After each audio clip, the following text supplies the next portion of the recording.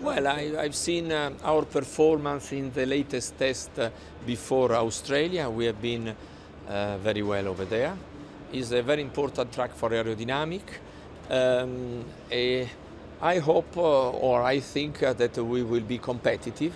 We will be in condition to win the race, but it depends from the other teams. It depends how much we have been able to improve the car since the first race and what the other people has done. This is competition. We will see. This is a good question, but I don't want to think about 2014 because we are fully concentrated in this season. Having said that, we have people, we have organization, totally focused on 2014, but now I prefer to talk about Barcelona and then Monte Carlo and then Canada.